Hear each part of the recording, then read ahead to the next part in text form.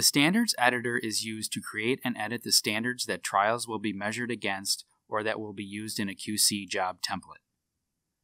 To create a new standard, click New Standard and give it a name. In production, this should be something meaningful. A description can be added if you would like. You will need to connect your instrument if it isn't already connected. Click the Measure button and the Measure window will open.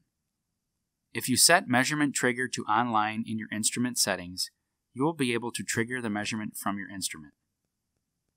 If triggering the measurement through the software, you will be able to set the number of measurements to average and turn on the screen preview in this window. A measurement can be triggered once all three pressure indicators show even pressure. The Measure window will be closed and the results will be displayed.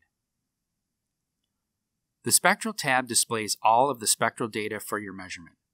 Here you will see a graphic depicting how your instrument sees the measured standard at its different geometries, a spectral graph displaying the spectral curve for each angle, as well as the measurement values.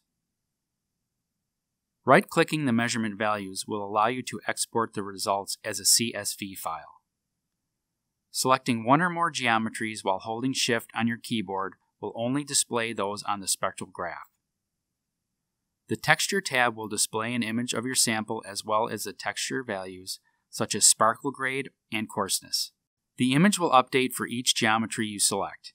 Again, you can right-click to export these as a CSV file. The final tab is the Properties tab. This is where you can add any properties or property libraries that you created in the Properties editor. Depending on the property type, you can double-click it to change its value.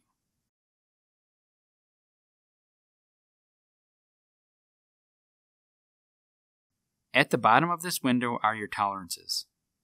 If you click this plus button here, you can create a new tolerance on the fly that is only available to this standard. Double-click it to edit or remove it using this X. Alternatively, you can browse to your database and use any tolerances you created in the tolerance editor. If you choose Copy, a copy of this tolerance will be tied to this standard. If you update this tolerance in the tolerance editor, it will not be updated for this standard. Copied tolerances will have a white background. If you choose Link, any standards using this tolerance will be updated if the tolerance is updated in the tolerance editor.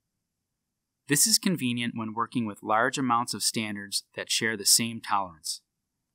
Linked tolerances show up with a black background. The asterisk next to our standard indicates it has not yet been saved. You can click the Save Standard icon from the navbar to save a single standard to your database, or go to File, Save All Standards to save everything at once. When working with multiple standards, you can also group them together using a color standard library. Click New Standard Library and simply drag and drop the standards you wish to add. Selecting a library will display a preview of each of the standards it contains. Expand your library and click the trash icon if you wish to remove a standard. Don't forget to save your standards library as well.